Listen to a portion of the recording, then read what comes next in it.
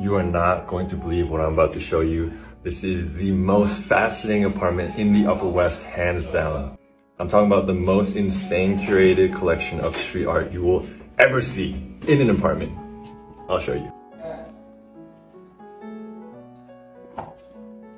This is the entrance to the apartment, and this entire wall is covered in stickers that James, the owner of this apartment, has curated for years and years, and he's taken these stickers from all across the city.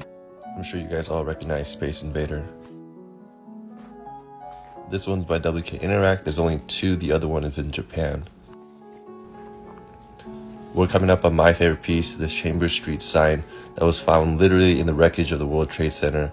This is The Baby by Keith Haring. WK Interact made two portraits. One is here, the other is of Lance Armstrong. And this final one is by Swoon, the first street artist accepted into MoMA.